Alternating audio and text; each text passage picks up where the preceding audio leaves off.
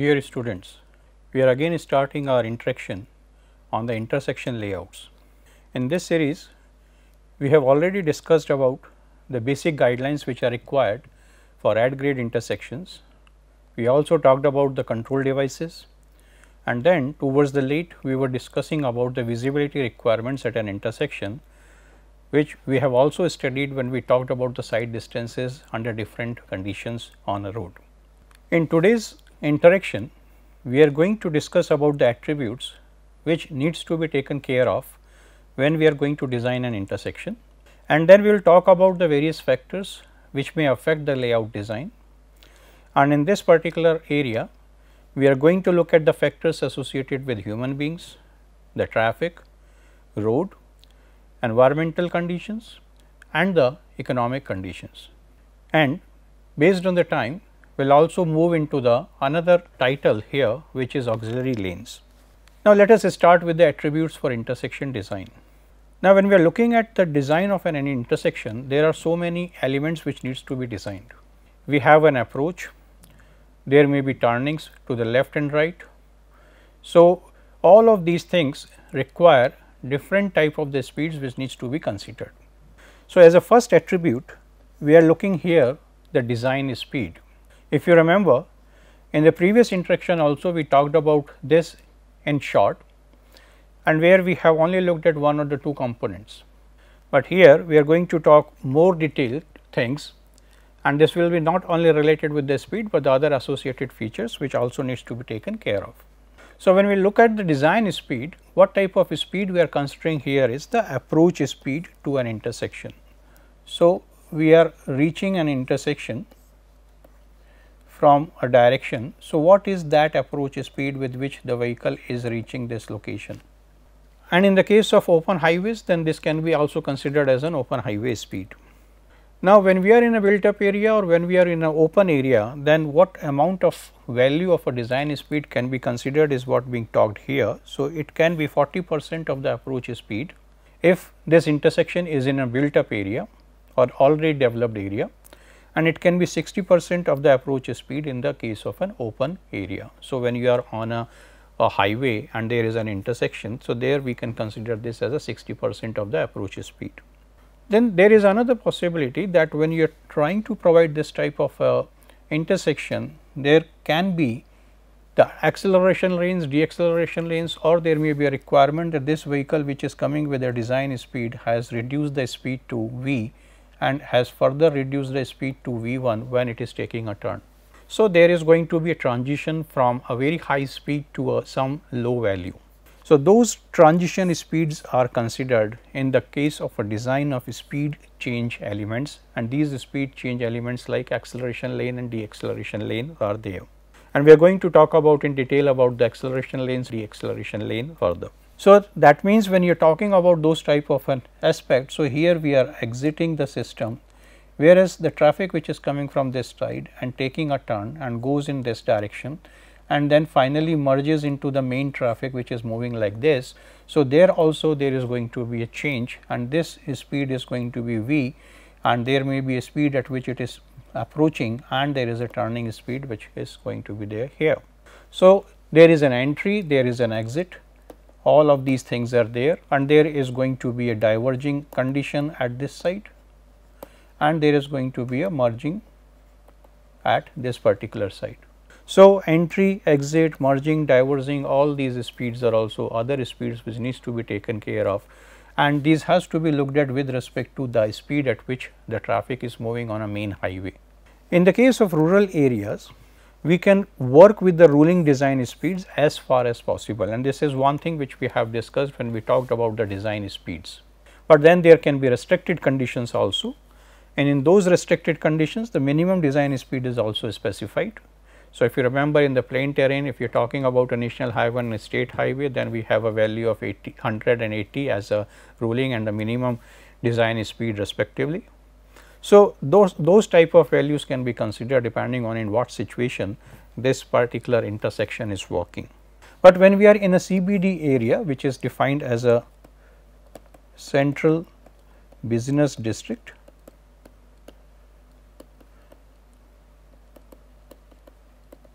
So, this central business district area is basically a core area where lot many type of businesses or commercial activities have been concentrated. So, in those areas we can have a speed which can be lower than the design speed. But if we are in the outer fringes of a city which can also be defined as a suburban area, so in that particular area it can be considered as a bit higher also than the design speed. So, that is what we are trying to say here is that we are looking at the various types of scenarios and accordingly we are trying to take a decision. Now, the another component associated with the traffic is not only its speed, but the volume which is there, and that volume which needs to be catered at an intersection. So, when we are looking at this volume, then the volume which is being considered is a peak hour flow. So, again if we talk about the intersection in this form, then there is going to be the volume V which is coming on this approach and then it takes a turn here. So, it can be volume V1, it goes straight which can be volume V2 and it goes in this direction, that means taken a right turn, then it can be volume V3. So, we have V is equals to V1 plus V2 plus V3 and that is going to happen from each and every lag, whatever number of lags are there at that particular intersection.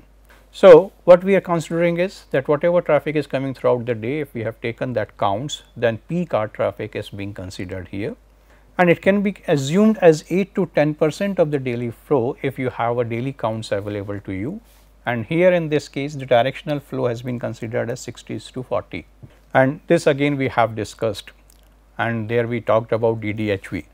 So, you have to go back to the initial lectures to see this type of a value. Now, there may be a possibility that we are not in a position to predict the values for a longer period, then the stage construction or a stage type of a development is going to be there, and for that stage period 10 years can be considered. So, we project the traffic for 10 years, we design the things and then again we have another projection after some time before completion of the 10 years and then that is how this is going to happen. Now, once we have talked about this, then another thing is that this particular location where it is having 90 degrees may not be provided in this form and it may be in the form of a say a curved section. So, when we are looking at this curved section, then this is going to have a radius r. So, this is another thing which needs to be taken care of and this is going to be dependent on the vehicles which are going to negotiate this curve. So, what is the size of the vehicle? What is the speed at which those vehicles are moving? So, their length or the base length is also going to be there. So, and which particular vehicle you are considering.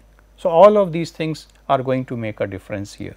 So, we have to take a decision on the design vehicle, we have to take and see that how many such type of numbers are coming.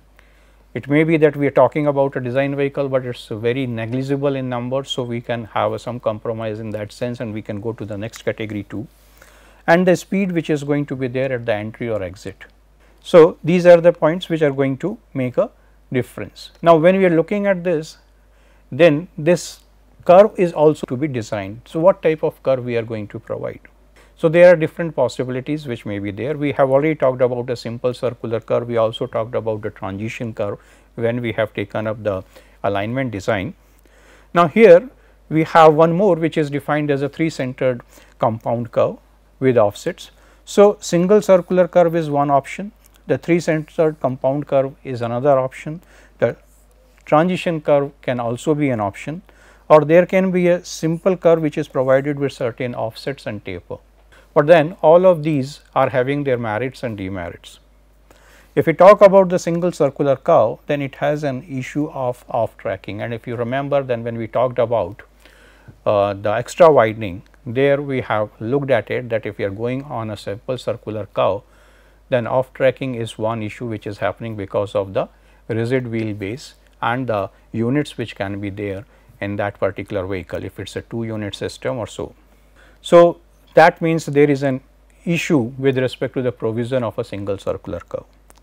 But then we can have a 3-centered compound curve, and again they are going to be in offsets in this particular case, but 3-centered compound curve means we are going to have 3 radiuses here. So, it is a bit complex in the way that it is going to be laid out, but it fits well with the wheel path. But while doing so, because the 3 different radiuses have been utilized here, what happens is, because of the type of offsets which are coming, the paved area increases by roughly around 20%. So, you may be starting with something like 3.5 meters wide say lane, but finally it becomes something like say 4.5 meters wide, or whatever the values are going to be there on the basis of those offsets.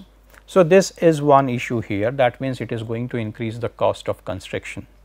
And here the symmetrical curve is better if the number of semi trailer units are high. The symmetrical curve condition means that we are talking about R1, R2, R1 condition. So, from both the sides you have the same way of movement. Okay. And transition curves is another case where it is going to follow very closely with the wheel path. It can also be laid easily depending on what particular equation or type of a transition curve is being utilized. A simple curve, if we are interested to provide, then some modification needs to be done where it is in terms of a certain offsets and the taper conditions being created. So, if this type of a system is being done, it is going to be closely matching with the 3 centered compound curve, and at the same time it will also help in reducing the paved area. Reducing the paved area means that whatever minimum is required, that is there, but if there is a say an expansion of it in the lateral direction, it is not so as it otherwise is happening in the case of 3 centered compound curve. Now, again and again in the 2 cases we have been talking about the design vehicle. So, what type of vehicle should be considered here? This is also going to be dependent on under what conditions, on what type of road or what type of intersection we are going to design, and therefore, the vehicle has to be taken into consideration as a design vehicle. Say if you are talking about intersections in rural areas, then we are going to consider either the single unit truck or bus which is 11 to 12 meters long, or semi trailers which are 16 meters long, or the truck trailers which can be 18 meters long. There are different type of vehicles which may be moving on the rural highways. So, national highways, state highways and all those. In all of these cases, as a compromise between the biggest vehicle and the smallest vehicle, the semi trailers are usually used as a design vehicle. But when you have an intersection with a minor road, then the single unit truck can also be considered as a design vehicle. If there is an intersection with major road, then again the semi trailer has to be considered as a design vehicle. If this is a suburban arterial section, then also the semi trailer is considered, and this is also considered even for a speed change lanes as well as the provision of channelization, and therefore, if the vehicle moves around it, then this semi trailer should be able to negotiate the paths provided around those channelizations. So, what you are looking at is that most of the time we are talking about a semi trailer, but in some cases it is a single unit truck also, in other cases it can be a bigger vehicle too. If you are on arterial or subarterial or non-arterial urban areas, then the single unit truck or bus can be considered. If we are in the central business district which are provided in urban areas, then also the single unit trucks can be considered, but then it is going to have some encroachment on the side lanes when it moves, and that can be provided or that can be allowed in the case of urban areas. If it is a residential area, then the passenger car can only be considered as the designed vehicle. So, these are the different conditions, different type of vehicles which can be considered, and accordingly we are going to talk about that how the turnings etc. have to be designed, because in all of these cases when you are talking about these design vehicles, there is a turning radius. So, the steering is going to be there, and at what angle the steering is possible in a most smooth manner, and that is going to define the turning radius. So, that is the reason that we are going to consider different type of vehicles, because the turning radiuses are going to be different. And then if we try to provide, so in this case if the turning radius is something like this, so this section also needs to be made smoother in that form, so that the vehicle which is coming and negotiating can negotiate very easily in this side. So, that is where, as I said, that we have the design vehicles, and therefore, the turning radius has to be considered. So, there is going to be some minimum turning radius which needs to be provided, and this is dependent on the various type of vehicles. For passenger cars, it can be taken as 7.3 meters. In the case of single unit trucks, 12.8 meters.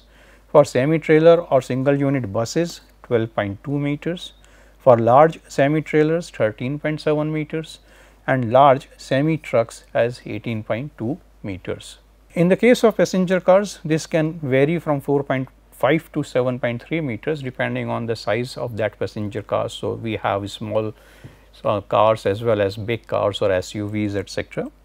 And for trucks and buses, it can be varying from 9 to 15 meters. So, this is a one common type of a range in which these radiuses are going to vary. And three centered curve or that compound curve which we have talked, or a simple curve with an offsets or the spiral, that means a transition curve, they can be used so that when you are trying to trace out this particular minimum turning radius, then these vehicles can be accommodated. So, these type of curved sections can be created. Now, when we are looking at these, then the width of the lanes at the intersections are going to be there depending on that what are the inner radius at that turning, what is going to be the design speed. So, for the variation in that, we are going to have the different values. Say if you are looking at the design speeds, it is changing from 18 to 64 kilometers per hour, and based on that the inner radius of that turning is changing from 10.5 meters to 150 meters. There can be two scenarios. One is we can have a single lane road, another can be a two lane wide road. So, in the case of single lane road, then as you can see that up to certain values the things remains same, and then after that there is a change.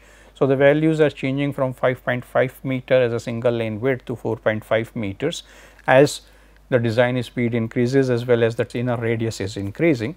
Similarly, when you are looking at the two lane width which the traffic may be moving in one direction and a two direction, then it is changing from 11.5 meters to 7 meters. So, that is a change which is there. Now, in the case of single lane road, one additional thing which is being specified, what it says is that on that single lane road, if the vehicles are being allowed to park on one side, then in that case the width has to be increased, and the width increase has been something like from 10.53 meters against 5.5 meters for a design speed of 18 kilometers per hour to 6 meters against 4.5 meters. But this is going to be done and only applicable when you have a longer slip roads which are more than 60 meters long, and then the parking is being allowed on one side of it. If that is not a case, then we are going to stick to the values being given in column 3. Now, the next thing which we can look at is that what are the various factors which are going to make a difference in terms of the layout designs, and these are the factors which we are going to talk about. We are going to look at that human characteristics. Because of that, what are the various specific elements where the change can be there, or the traffic factors. Some of the things we have already discussed about. We said we are going to look at the design vehicle, we are going to look at because of that design vehicle what is going to be the minimum turning radius and all. So, those are different things which are there and which needs to be looked at, and similarly in the case of road factors, environmental factors and economic factors. So, let us look at these one by one. So, in the case of human factors, the very first thing is a driving habit. So, there can be different type of drivers who can be classified as say safe or normal, or they can be unsafe, or they can be adventurous. So, different type of categorizations can be there. So, these people may be driving a vehicle on a speed V1 and this on V and this on V2, and there may be a possibility that this is greater than this, and this has an implication on turning radius, because if the speed is higher, then you are going to have more of the turning radius required, and therefore, this area which is going to be occupied for that intersection is going to increase. Then ability to make decisions. Now, this ability to make decisions is going to be dependent on say we can talk about age, we can also talk about say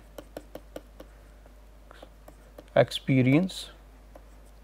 So, those are the things which are going to be there. So, you have already gone through a situation previously. So, you know that as a driver what you have done and how you have averted the unsafe situation. So, that experience is going to make you help, and in that case the decisions which you are taking, which culminates into the decision and the reaction time being talked here, is going to reduce. So, if you are not gone through that, then you will probably obviously going to reduce the speeds.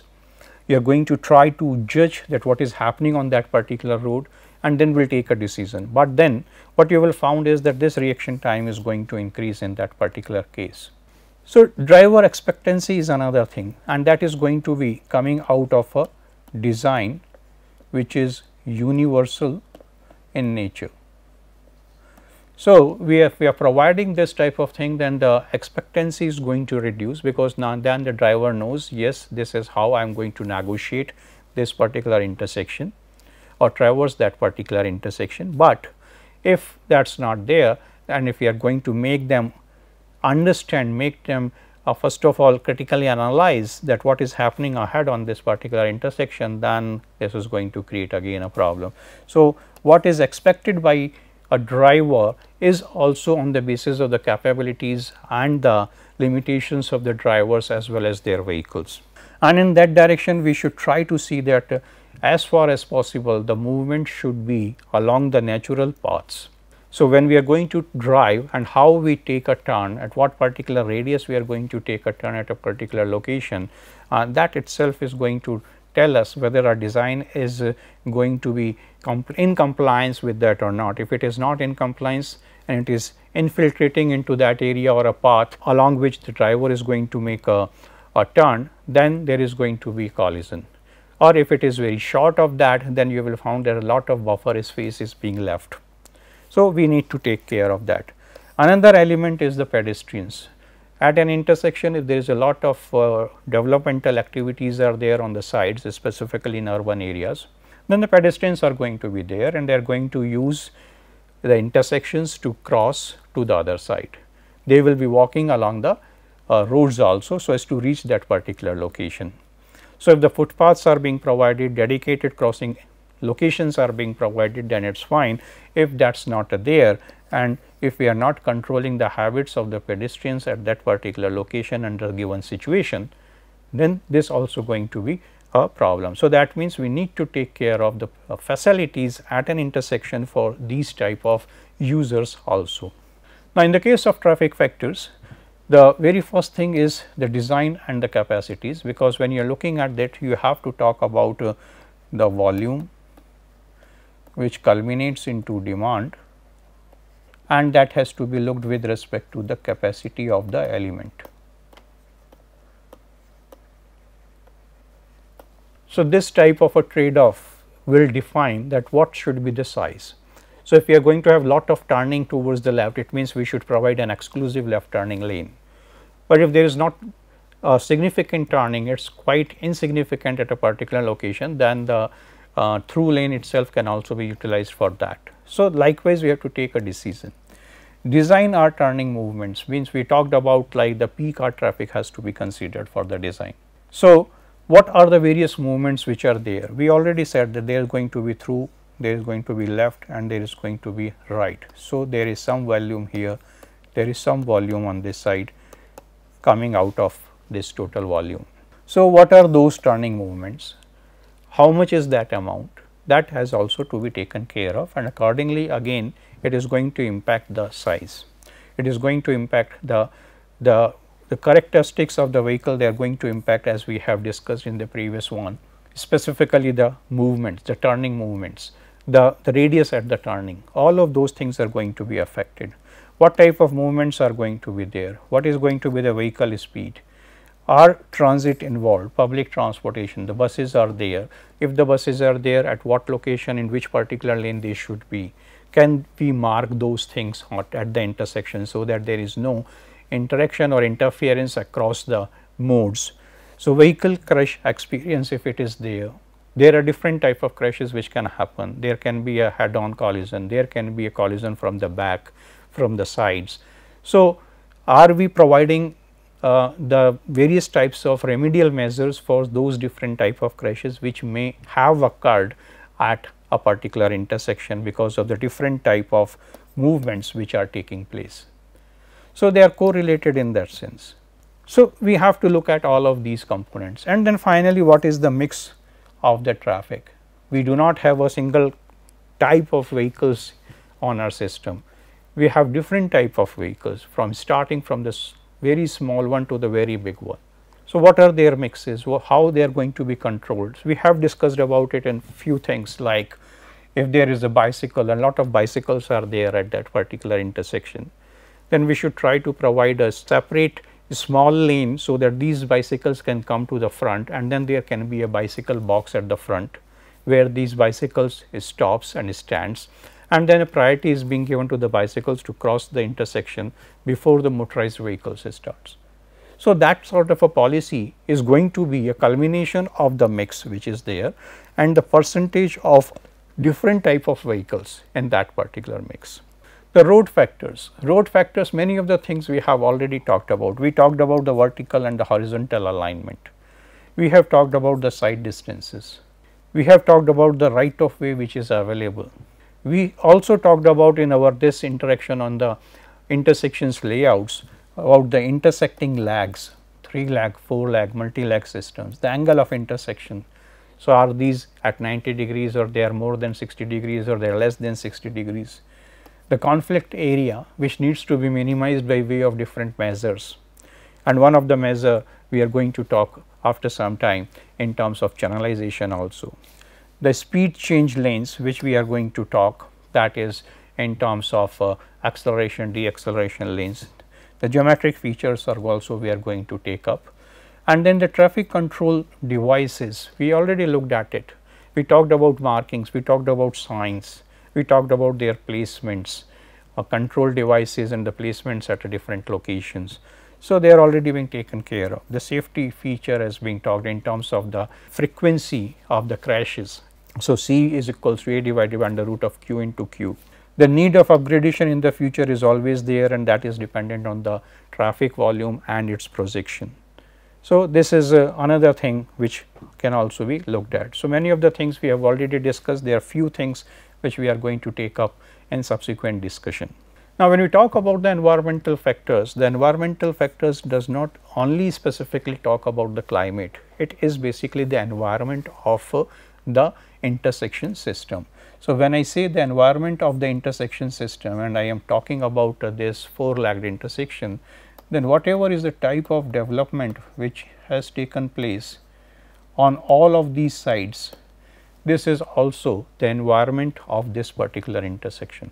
So, when we are looking at this development, then the important thing is that what type of development is this? What type of uses are coming out of those developments? So, what are the land uses? What are the activities which are there? What is the amount of those activities? So, floor area dedicated. Now, these things, they are going to create an impact in terms of what? The impact is going to be in terms of the traffic pattern and volume, and with respect to this, then we are going to have the size of an element. So, they are all correlated with each other, we have to look at that. The lighting equipment, this lighting equipment is also one way of improving the safety at an intersection. It can also improve upon the possibility of hazardous interaction of the motorized vehicles with the vulnerable road users. Say you have the pedestrians who are standing here, and there is a vehicle which is coming from this direction, and this person wants to cross, and this is a night time and there is no ample illumination being provided here. So, there is always a possibility the driver has missed the pedestrian and they have a hazardous interaction at this location. So, lighting equipment, their height, what is the amount of lux which is coming at the road surface. So, height, then the illumination at surface level, then the beam angle. So, how much area is getting illuminated? If this much area is getting illuminated or only this area is getting illuminated, what is that? So, they are also going to make a difference, and accordingly we have to make a provision of some space for putting these type of features. Then safety features which needs to be embedded in terms of the different movements and different things. Environmental factors, then here we can talk about the climatic conditions or meteorological conditions. Rainfall intensity, etc., all of those things. So, what are the possibilities of having a drainage, and we have to look at that. So, there should not be a ponding of water in the intersection area, water should drain out. And the economic factors. Now, when you look at the economic factors, we are talking about n number of things which are creating an impact to the size of a facility. The very first thing which comes is the how much amount is there in your pocket to construct that. So, what is this cost? Cost of creating a new intersection or cost of improving the existing intersection. So, that is one thing. Then relative change in the cost of operation of traffic, because this is a sort of a recurring cost which is going to be there. The cost of improvement is one time, this is recurring. So, this is also important. We have to see that once we have made those changes, the directions or the paths have been changed, and whether it is going to make a positive or negative impact on the operational cost. Effect of controls on the developments in the abutting land. So, can we shift those type of developments a bit away and can have a service road or frontage road in between. So, the traffic is not directly coming on the intersection and creating an impact to the through traffic and thus causing the hazardous situations on it. So, that is what is another thing which we need to look at. So, these are the various types of the factors which make an impact to the layout designs. So, we will be continuing from here with the auxiliary lanes in our next interaction. Till then, thank you and bye.